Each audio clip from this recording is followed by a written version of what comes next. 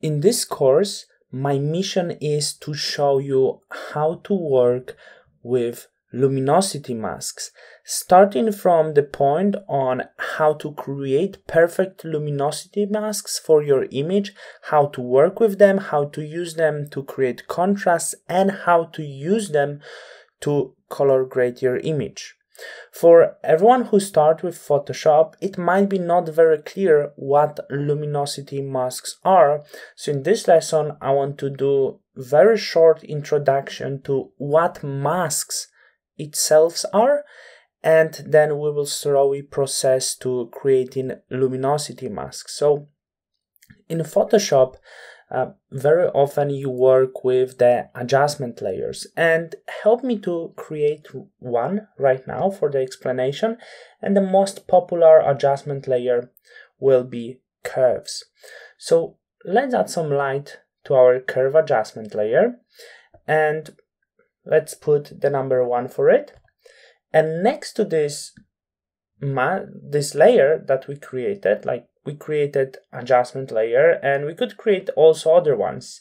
As you can see, all of them has this white mask on the side.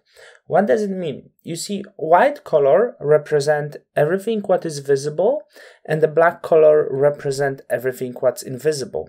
So in this case, right now, I brought up my curve, so the image is brighter, because here we can see its color white. When I invert this white color by pressing Command or Control and I on my keyboard, this mask will turn black, and also the effect that's on it will turn invisible. Why is it like this? Because black color represent invisibility, so the mask won't be visible.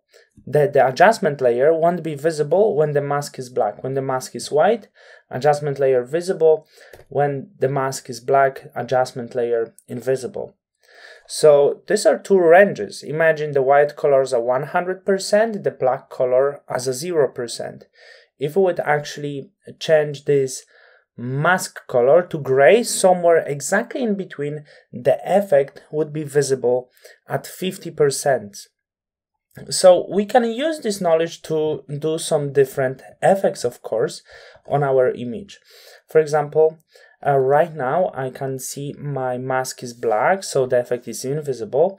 But if I would use the white color, white color on the brush, and paint over the image, but make sure, if you want to paint on a mask with white or black color, depending on which color your mask is, make sure your mask here is selected. You can see this white lines around the square that we have over here. So I could paint over here when my square is selected, and let's have a look. It's brightened, and I'm going to press Option Alt on my mask, because you can see in the halfway I painted with color white.